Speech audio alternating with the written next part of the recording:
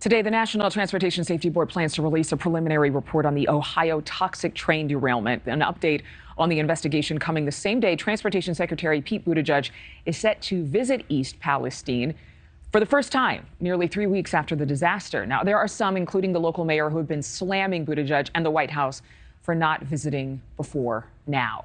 Rich McHugh is live there for us on the ground. He's been there for days. Rich, it was just an interesting sight to see, to watch the Governor DeWine, sipping tap water in people's homes there to just prove how safe the water is. Yeah, good morning. Absolutely, Adrienne. U.S. Transportation Secretary Pete Buttigieg, who earlier this week said he will come here when the time is right, is now finally heading here to East Palestine 3 weeks after the train derailed and just 1 day after President Trump visited. And now that the EPA has said it is moving out of the emergency response phase and transitioning to long-term remediation phase.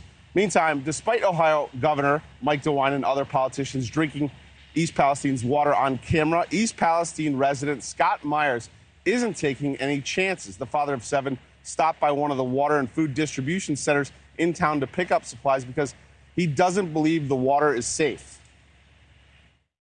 We're not real impressed and not real happy. So it's 0.1 miles away. I don't see how, the water coming out of our creeks are going to be any good. I'm not drinking it, neither are our kids, so we won't even feed it to our animals. They are demanding independent testing. Stephen Petty is doing just that. He's an independent environmental scientist and chemical spills expert here testing today for residents, their water and their property.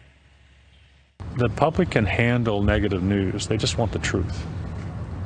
And so it's not wrong to tell them we don't know yet.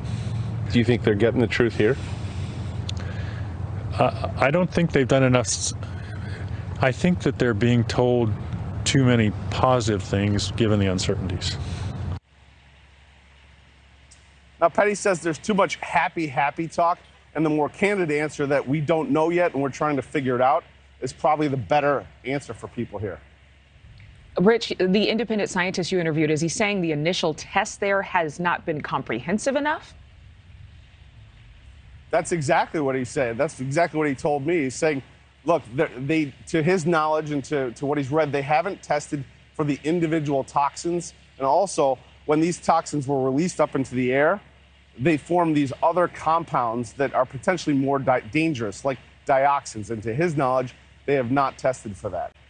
All right, Rich, thank you. Thank you for watching. Go to newsnationnow.com to find NewsNation on your television provider. And don't forget to click the red subscribe button below to get more of NewsNation's fact-driven, unbiased coverage.